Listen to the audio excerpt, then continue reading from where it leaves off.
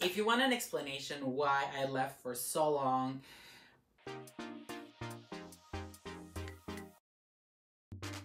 hi, what up guys? Welcome back to my channel, A Crafter in Training. My name is Jorge, and if you're new here, welcome. So today I'm going to show you how to design and make a CD single that goes inside a slim case for CD singles like this ones. They're really easy to make and they're perfect to make maxi singles from your favorite singers or bands. Or they're also great to making gift as mixtapes for your loved ones, and they don't take a lot of space like regular CD cases do. If you're wondering where you can get the cases like this ones, I found mine at a thrift store and I have found quite a few of them. If you are unable to find them, keep also an eye open for thrift stores or secondhand stores. Some people might have some of these because these cases were really popular back then. I just basically get one with a CD and an insert inside. I throw it away, don't tell anybody. I throw the CD and the insert away and then I just make my own. But if you don't want to do that, or if you're unable to find the cases on your local thrift stores, you can also order them online. I will make sure to leave a couple of links in the description. They are a little bit expensive because you have to buy them on bulks, but if you plan on making a lot of these, it's a great investment. If you want to make just a couple of them, keep an eye open on your thrift stores. Eventually you will be finding them. Even if you don't have like anything planned to make CD singles, buy them.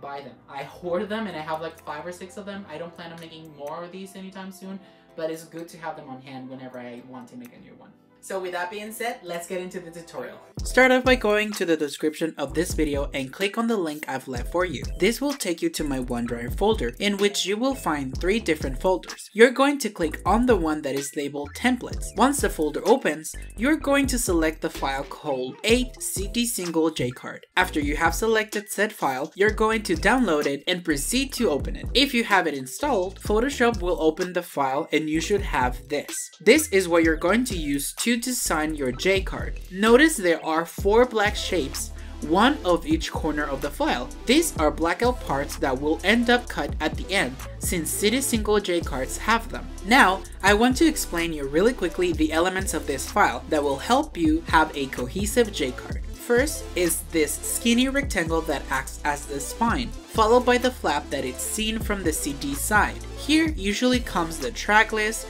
the info about the record label or the artist, and a scan bar if wanted. Then we have the middle, which usually has the artwork for the CD single that you're using. And the last one is where you would have some information about the CD or the tracks recorded. Now, remember that I am not a design channel, so I don't make design tutorials. I just tell you how to set up your designs on the file I provide so you can print it.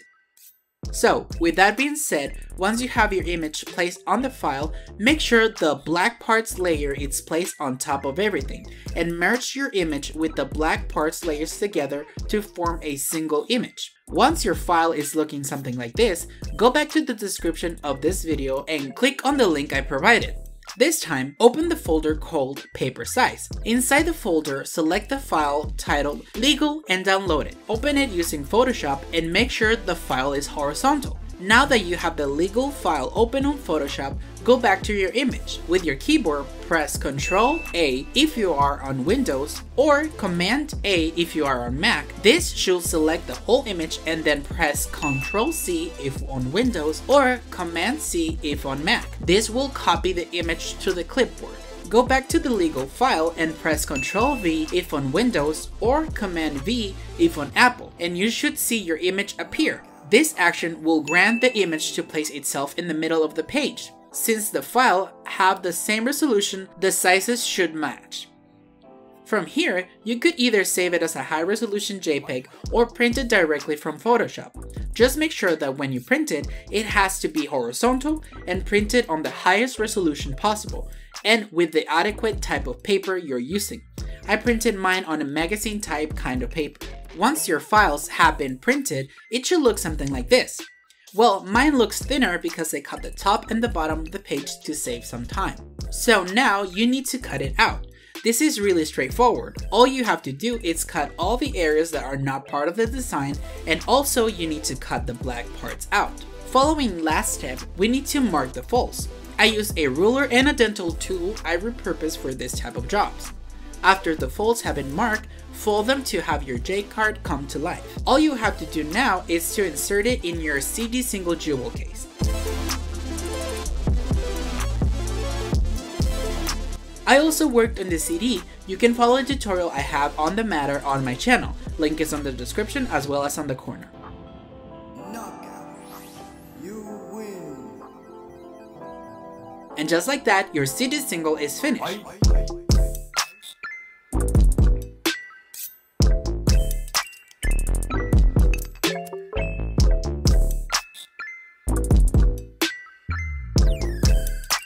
Yeah, I know the end result looks a bit different. Since I recorded the video, I changed the design of the CD as some tracks I wanted on the CD originally surfaced online.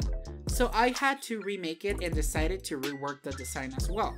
But the end result is still the same for the tutorial. And that is it for today's video, guys. Let me know what you think of this project down below in the comments. So that's everything for today's video, guys. I hope you like it. If you like it, don't forget to give it a thumbs up. Subscribe if you haven't already, and if you are, thank you so much. Don't forget that you can follow me on my social media such as Twitter and Instagram @CrafterTraining, and I'll see you guys in the next video. Bye bye! Bye.